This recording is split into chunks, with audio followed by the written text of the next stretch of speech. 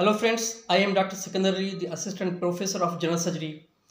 In previous lecture, we learned how to read the X-ray neck, epilateral and odontoid views and other views with the normal findings.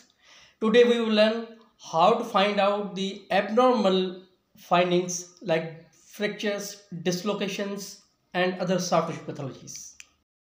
The most common fracture of the cervical spine is C2 vertebrae fracture, contributing up to 30% of the total spinal injuries. So in this case, let's follow the basic principles and start with the alignment. So C2 vertebral body is not aligned with the rest of the vertebrae and a fracture line is clearly visible in the vertebral body. So this is case of C2 vertebral body fracture. There is a pedicular fracture of C2, also known as axis, with slight subluxation of C2 body, and this especially occur in bipedicular fracture and decreased peduncular space. So this is typical hangman fracture of C2 or axis. So this is open mouth view showing fracture of the dense process and not extending to C2 body. So this is type 2 odontoid fracture. This is X-ray neck lateral view showing increased space between the anterior tubercle and densal process, and there is fracture in the posterior arc also. So this is clear case of Jefferson fracture of C1.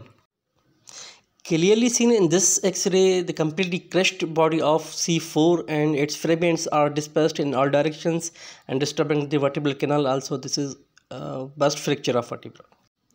A small fragment of vertebral body is fractured, known as teardrop fracture, and additionally widened retropharyngeal or perivertebral space and showing abnormal gaze shadow in space, and this may be because of associated pharyngeal or tracheal injury.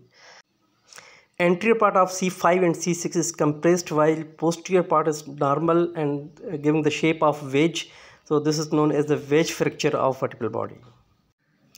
Degenerative diseases of disc and vertebrae may give X-ray findings of narrowing of the intervertebral spaces, skeletal changes of the vertebral bodies, and osteophyte formations, with or without spondylolisthesis or displacement of the vertebrae.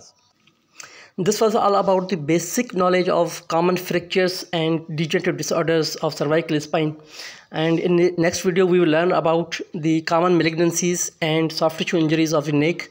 And if you like the video, please share and subscribe and give your feedback on email address given below. Thank you very much.